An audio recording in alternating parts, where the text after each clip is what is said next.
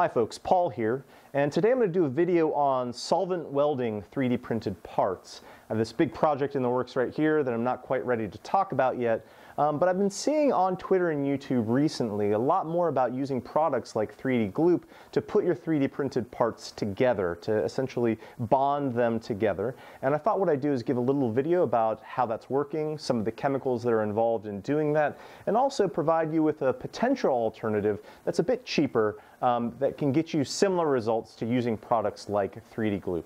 Check it out. Okay, so I don't really have an intro or anything to show you. I'm not really a YouTube content creator. I'm just sort of doing this for fun. I think a lot of us who've been in 3D printing for a while already know that for materials like ABS, you could use acetone to do vapor smoothing of parts, and you could also use that for solvent welding parts together. And just in the last couple of years, we're starting to see more products available for doing this with PLA and PETG. And I thought the first thing that we should do is identify what the active ingredient is in products like 3D Gloop that's used for solvent welding PLA and PETG parts. And that is dichloromethane or methylene chloride. And I have a little bottle here that I brought home from the lab. So I have a biochemistry lab, and I'd actually considered shooting this whole video inside the fume hood. And the reason for this is that dichloromethane and other chlorinated solvents that you can use for melting PLA and PETG, they're pretty toxic. So dichloromethane is a known carcinogen, and so you want to be careful when you're using this. I do have a fan going off camera here. I'm going to minimize my exposure as much as possible, but please always use safety precaution when you're using products like 3D Gloop or any other chemicals, really. So dichloromethane, other chlorinated solvents like chloroform will melt PLA and PETG. And this is what is in 3D Gloop and other such products. And I want to show you first, just do a little example using straight dichloromethane and showing you how the solvent welds parts together. All right, now before I go any further, you'll see that I've at least put on some gloves here. These gloves are too small. Put on the appropriate size gloves. And I'm going to open up this dichloromethane, and to get this out, what I'm actually going to use is actually just a transfer method like this. You can use things like transfer pipettes, but I find that because these are organic solvents, there's no surface tension, so it's really hard to keep these in transfer pipettes or other types of things. And so what I'm going to do is I'm just going to actually put a little bit on this excess part that I have here. It is a liquid.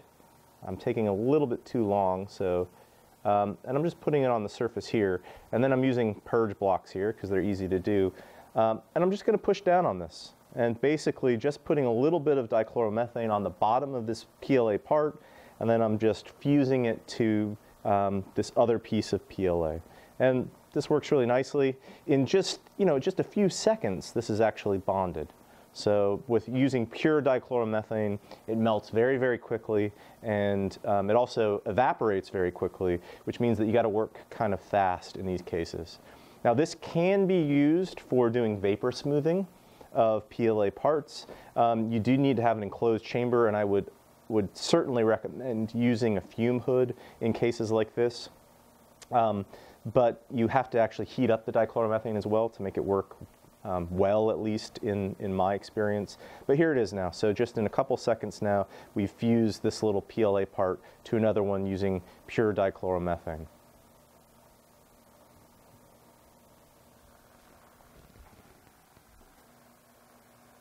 From those that I've spoken to that use products like 3D Gloop on a regular basis, the biggest drawback's not with the results that they get. I think that everybody who uses it gets really great results. It really has to do with the cost of the product.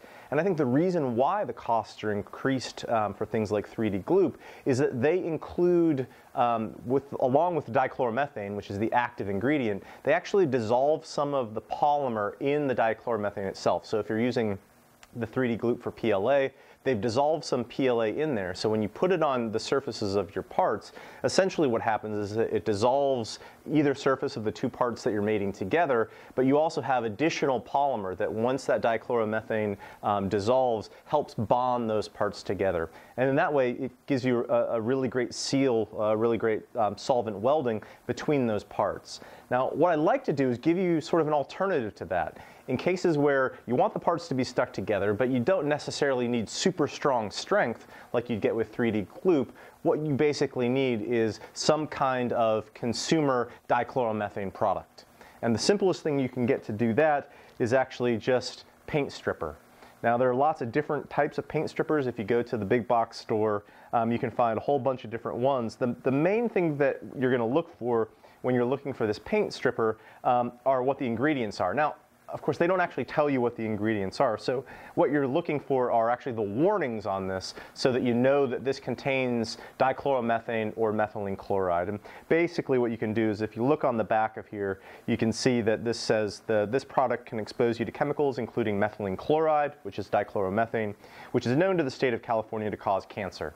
So here it is. We know that this is going to contain dichloromethane, and we can now use this for solvent welding, our PLA, or I don't think this works as well for PETG. I think it does work, but you don't get quite as strong a bond because there isn't that much dichloromethane in here. So I'm going to just show you how that actually works. And before I actually do that, I mean, this is a part that I have, two parts that I've bonded with dichloromethane. And you can see that, you know, these things are really, really very solid. They are together. You might not get quite the same seal that you'd get with 3D gloop, but they are put together very firmly.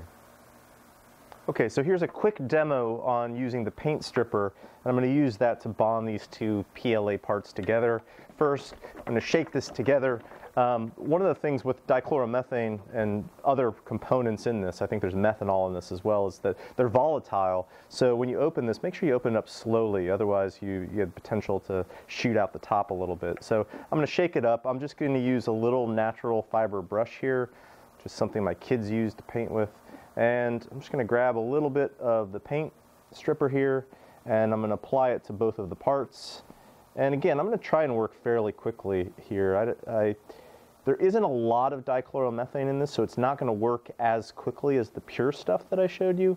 But you do want to make sure that you get the parts set together before it all dissolves away.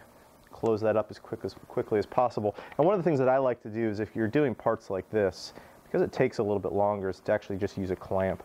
So I'm going to clamp these two things together. One of the things that you'll notice when you do this is and I don't know if this is also true for 3D glue, but if you get any excess on here, once this dries away, it is going to turn kind of white. So if I actually grab that other part that I'd done here, you can take a look at this. You can see that, you know, where you had excess coming out of the edges right here, it's kind of white. So you're going to get that with these parts. I haven't noticed any issues with, you know, for example, painting over that or sanding it off. That doesn't seem to be a big issue. But I think that's mostly because this is a paste style stripper. And it works fine in this case, but it has other things in there to make it heavy that ends up giving you sort of this gunk. If you can find the non-paste variety of this that contains methylene chloride or dichloromethane, you probably won't get as much of this white stuff that's around the edges. So this thing has just been here for, I don't know, what's that been? Maybe about a minute or so. And this is already, at this point, it's bonded together. So it probably, if I peeled right now, this would come apart. But if I leave this with the clamp in place for just a few minutes, maybe 10 minutes, those two parts are basically going to be inseparable at this point. Again, this is not I wouldn't say it's a direct replacement for a 3D gloop. They have additional things inside their formulations to help things stick together. You're definitely not going to want to use this on your print bed. This is only strictly for solvent welding parts together, but I think for those that are maybe doing a lot of this, this is going to save you a bit of money. So I hope this video was instructive a little bit on describing to you the kinds of chemicals that can be used to fuse things like PLA and PETG, and for some potentially cheaper alternatives for being able to fuse PLA and PETG parts together. I hope you enjoy this video, and please share. Thanks for watching.